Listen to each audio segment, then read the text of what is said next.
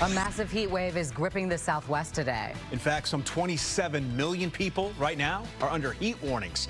Record high temps are expected to hit places like New Mexico and California and Arizona. In Phoenix, they're looking at 113 degrees. And in Death Valley, temps could hit as high as 121. The suspect in Long Island's Gilgo Beach serial killings is now charged in the deaths of 2 more women. New forensic DNA testing methods were used to link 60-year-old Rex Heuermann to those crimes. Prosecutors claim police also found a planning document at his home that they're calling the blueprint to his killings, where he laid out his murder plans. We now know that one killer can kill in all different ways, as he did, and not just in a pattern as had been previously thought. Instead, this man is capable of killing by dismembering. He's capable of killing by using weapons. Heuermann is now charged with murdering 6 women.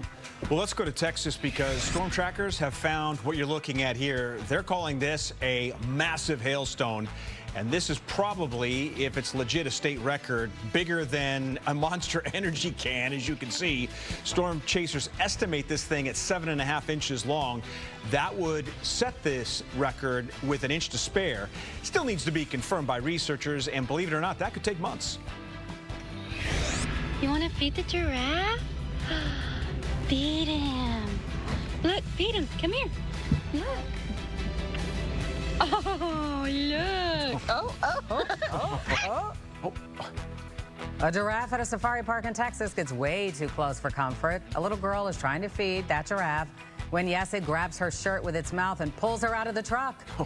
No one was hurt, but the park is now saying guests are no longer allowed to ride in the bed of a pickup truck. Are you nice? You're in my house. Pretty calm, all things considered, as that bear made itself inside a California kitchen, seemingly friendly, walked right in, stood in the doorway. The guy filming says he had to use some quick thinking to get it out of his house. He sprayed the bear with a little bit of water, found it had a friend hanging out in the backyard. The bear eventually got bored, scaled the fence, and then went to a neighbor's house.